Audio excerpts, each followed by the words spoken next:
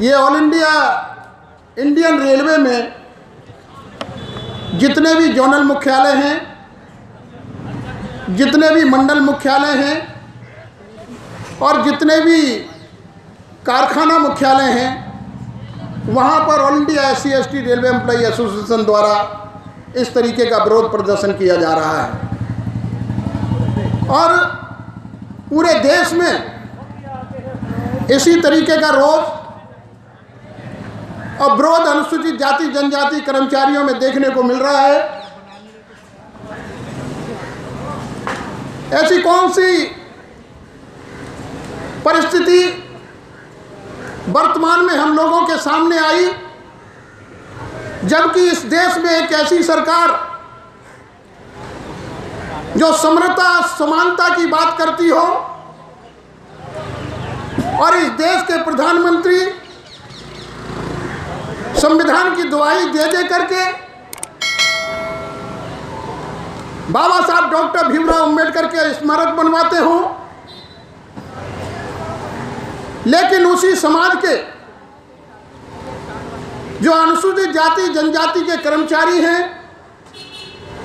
उनके साथ ऐसा कौन सा भेदभाव हो रहा है, उनके साथ ऐसा कौन सा अन्याय हो रहा है, कौन सा अत्याचार हो रहा है आपकी नज़रों के नीचे, क्या उनको मजबूर होना पड़ा क्या पूरे देश में इस तरीके के आंदोलन खड़े किए जाएं।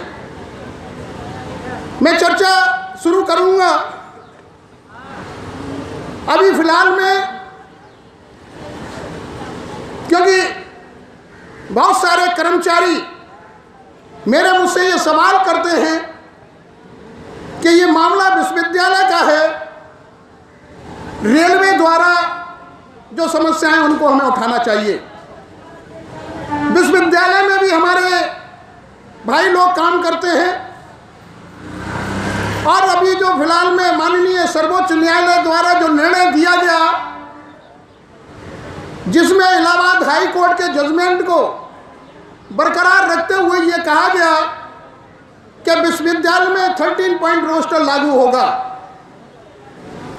13 पॉइंट रोस्टर जब 1997 में R.K. सब्रवाल का केस चला था और 200 पोस्ट में रोस्टर लागू किया गया था, उस समय पूरे विश्वविद्यालय को एक यूनिट मान करके प्रोफेसर और असिस्टेंट प्रोफेसर्स की भर्ती हुआ करती थी। लेकिन कुछ मनुवादी प्रोफेसर्स ने, मनुवादी विचारधारा को मानने वाले वो लोग, उन्होंने अपना दिमाग दौड़ाया और कहा कि अगर विश्वविद्यालय के बेस पर भर्ती की जाएगी तो इतिहास का प्रोफेसर होगा वो अर्थशास्त्र नहीं पढ़ा पाएगा, और अर्थशास्त्र का प्रोफेसर होगा वो समाजशास्त्र नहीं पढ़ा पाएगा। इसलिए विभाग को यूनिट मान करके 13 पॉइंट रोस्टर लागू होगा और उसमें रिक्रूटमेंट होगा। मैं इस मंच के माध्यम से पूछना चाहता हूं कि इस देश में चाय बेचने वाला प्रधानमंत्री हो सकता है तो समाजशास्त्र का प्रोफेसर अर्थशास्त्र क्यों नहीं पढ़ा सकता? इस देश में एक इंजीनियर गाड़ी चला सकता है, DRM बन के DRM ऑफिस में बैठ सकता है, तो अनुसूचित जाति जनजाति का कोई कर्मचारी क्या असिस्टेंट प्रोफेसर भी नहीं बन सकता?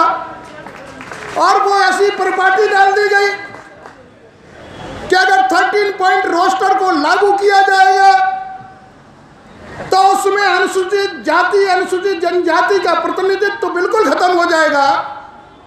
क्योंकि जिस तरीके से मेरे पूर्व वक्ता जगबीर जी ने बताया कि अगर 13 पॉइंट पे 15% के हिसाब से परसेंटेज निकाला जाए तो 197 बैठता है, 2 पोस्ट SC की बैठती हैं, और 7.5% के हिसाब से अगर गणना की जाए तो 97 अनुसूचित जनजाति के लोग बनते हैं। अगर वो 4 वैकेंसी पे लाके खड़ा कर दिया जाएगा तो 14 पॉइंट OBC को मिलेगा, अनुसूचित जाति जनजाति को नहीं मिलेगा। ये साजिश है हमारे प्रोफेसरों के खिलाफ। और जब ये देखा कि किस तरीके से पूरे देश के आरक्षण को खत्म किया जाए,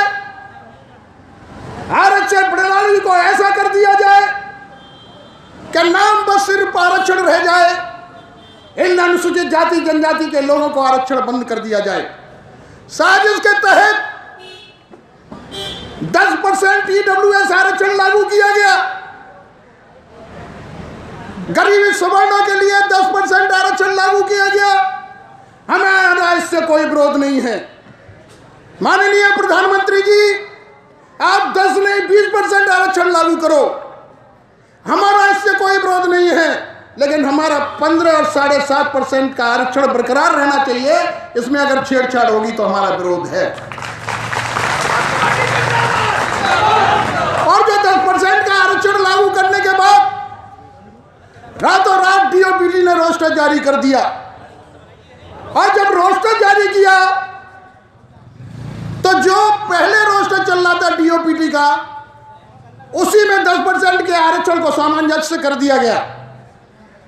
रेलवे ने जब 1997 में आर.के. सब्रवाल का केस हुआ था, और जब वैकेंसी बेस्ड रोस्टर को खत्म करके पोस्ट मास्टर लागू किया गया, उस समय रेलवे ने अपना दिमाग दौड़ाया, और यह चेन्नई न्यायालय का निर्णय था। माननीय सर्वोच्च न्यायालय का भी निर्णय हुआ कि जहां पर 13 वैकेंसी हो जाएंगी, वहां पर अनुसूचित जाति का 4था और 12वां पॉइंट बनेगा, अनुसूचित जनजाति का 8वां पॉइंट बनेगा। तो रेलवे ने उसको 14 पॉइंट कर दिया। यह कोई गुनाह नहीं किया। सर्वोच्च न्यायालय ने कहा था कि एक आदमी के टुकड़े नहीं किए जा सकते, एक आदमी को 2 भागों में नहीं बांटा जा सकता। अगर 12-13 वैकेंसी में 7.5% गिना जाए तो 97% बैठता है हमारा, यानी कि राउंडिंग ऑफ कर दिया जाए तो एक वैकेंसी बनती है। और आज जो डीओपीटी के द्वारा रोस्टर लागू किया गया है, और जो रेलवे में नालायक अधिकारी जिन्होंने अपना दिमाग नहीं दौड़ाया, जो सिर्फ गाड़ी चलाने की बात करते हैं, अगर कोई सबसे ज्यादा ईमानदारी से रेलवे में काम करता है तो वो अनुसूचित जाति जनजाति का ड्राइवर और गार्ड करता है। क्योंकि आप पिछले कोई भी अखबार उठा के देखिए, कोई भी चैनल का न्यूज खोल के देख लीजिए, जितने भी रेलवे में एक्सीडेंट हुए होंगे वो किसी अनुसूचित जाति जनजाति के ड्राइवर या गार्ड से नहीं हुए होंगे। इस देश के अगर दस्तावेज किसी ने बाहर भेजे होंगे तो वो किसी अनुसूचित जाति जनजाति ने नहीं भेजेंगे, किसी और नहीं भेजे होंगे। आज डीओपीटी ने रोस्टर जारी किया। अरे भाई, उस समय जब रेलवे में जो अधिकारी थे उनका क्या ज्यादा दिमाग था जो आज आपके पास कुछ भी नहीं है? आपने एजेंट जारी कर दिया और हमारी अनुसूचित जनजाति की एक वैकेंसी को खा गए, अनुसूचित जाति की एक वैकेंसी को खा गए। और यहां तो ऐसा भी हो रहा है, डीआरएम ऑफिस के कर्मचारी, डीआरएम साहब सुने,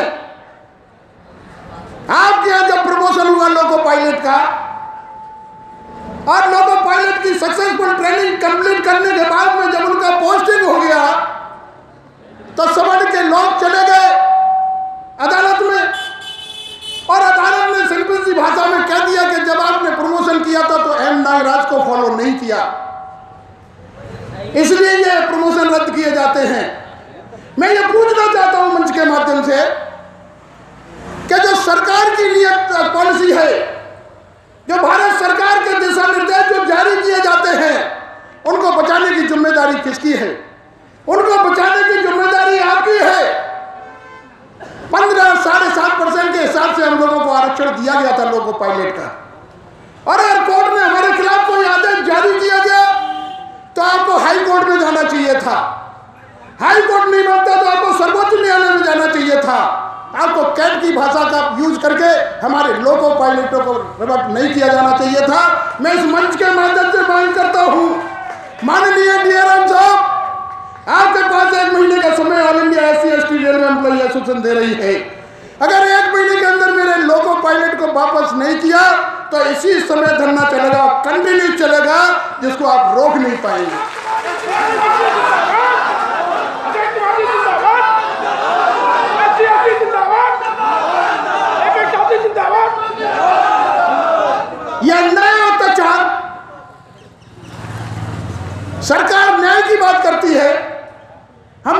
पार्लियामेंट्री लोग हैं।